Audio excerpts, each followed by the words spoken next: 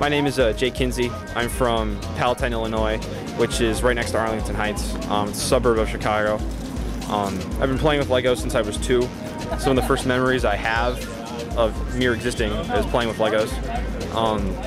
And I started playing with Mindstorms when I was 11. I got my first NXT set a year ago about. I've been hooked ever since. I built this car for NIWeek. This car's pretty cool. It's a 4-wheel drive, 4-wheel independent suspension. Each suspension is actually tunable, if you can get a good shot of that right there. I can move that with my finger. The next version, that's going to be automated. There's going to be a 4 degree of freedom linear switch, so the robot will be able to tune it in each wheel's right height in real time, but I didn't get that implemented quite in time. So it's also got huge power pack here out back, and that goes via an axle shaft to my transmission. It's a bistable transmission. It's got 2 gears. It's really nifty. You see in there now, it's in high gear right now, and then when this moves over, it's in low gear. But it may be hard to see, but it's not actually fully engaged at this point. But there you go. You see, after it rotates like a millimeter or 2, the spring pushes the teeth into the other plate, which is what allows it to transmit power. So this has a whole range of sensors on it as well. Front is the main sensor rack. It's right here. Many of the sensors are from Hitechnik. That's www.hitechnik.com. Here we have an acceleration sensor. This one right here hasn't been released yet. It's an EOPD sensor. Good shot of that one. Yeah, EOPD sensor. It stands for electro-optical proximity detector. It detects distance by reflected light. And here also we have the color sensor. And this is a ultrasonic sensor. These 3 sensors here up top are from Hitechnik. This is a stock sensor from the retail NXT Mindstorms kit. Also, we have some more sensors here. We have a gyro and a compass sensor. And the compass is so you can tell where you're going, and gyro so it knows how it's turning. These are also from Hitechnik. Right here we have a sound sensor. And this sound sensor is mounted right over the transmission. And the reason why it's there is it's designed to monitor the health of the transmission. If it encounters some sort of a failure, it can automatically shut off its motors. So did you add that because one time it I added that because I was like, apart, yeah, actually it shot itself apart like twice, and then I fixed it mechanically, and then I was like, you know, I'm just gonna put a sensor there, so just in case it happens again, I don't want that to happen again. But you know, it's a great thing to have anyway, you know. So yeah, it's 4-wheel drive. We have 3 differentials. It's tri-differential 4-wheel drive. This differential acts as the transfer case, and power comes in through that and goes to the front and back differentials, and then to each wheel. So I'm really involved in the first Lego League. I participated as a competitor in the first Lego League for 5 years.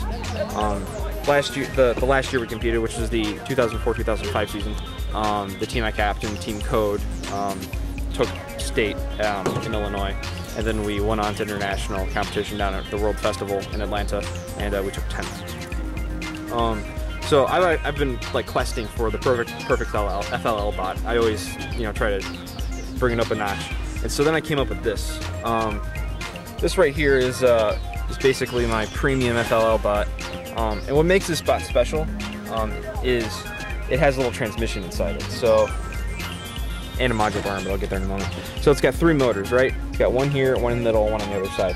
The motor in the middle pulls the other 2 motors down to engage to the wheels, or pushes those 2 motors up to engage to the arm. This way, 2 degrees of freedom can be affected for an arm. Most FLL bots just have a motor for the left, a motor for the right, and a motor for an arm, and that arm usually ends up being a glorified stick. So this really kicks it up a notch. It has some other really nifty features. One feature is that when it's in arm mode, which it is now, this locking mechanism comes down upon the wheels so that they won't move. So this way, if you're picking something up or moving something around, you know that you are where you are when you stop moving. We have a sensor package out front, courtesy of Hitechnik. Those sensors aren't currently allowed in the competition, but you know, it's a modular sensor rack. I can just pull that off, and everything's nice and wonderful. So it has a modular bay for the arm, and I brought, you know, a whole slew of arms right here. This is just a simple demonstration arm. It's a crane. Its 2 functions are, you know, moves the claw up and down, and then rotates. Again, there's the Gatling gun that was requested for NIWeek, and each one of these are these little launchers, and they fire these little darts.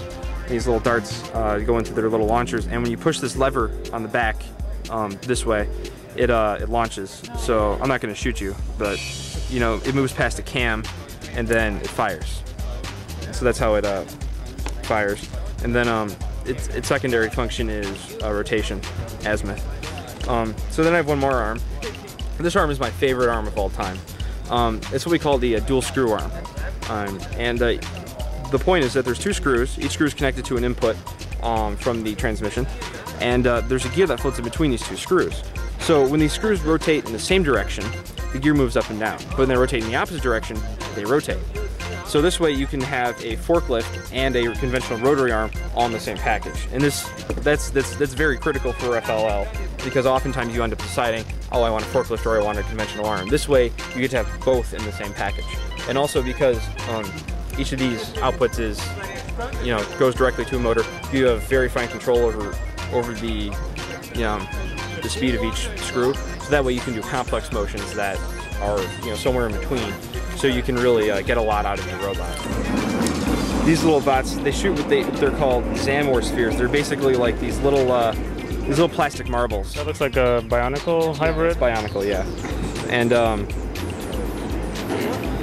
they're like these little battle bots sort of things. And there's a this bumper out front. If it's bumped, the robot stops and you lose. So the idea is you try to hit the other person's bumper, and you can do that either by ramming into them or by shooting them with Zamor spheres. And this shoots about a Zamor sphere about every half second or so. It really gets them out there, and especially for something that's this small in size. So yeah, those robots are remote control, and you know, I still have to like fix some of this up a little bit, but this is the remote control, and this little touch sensor is the fire button. So this way, you know, you get to control the robot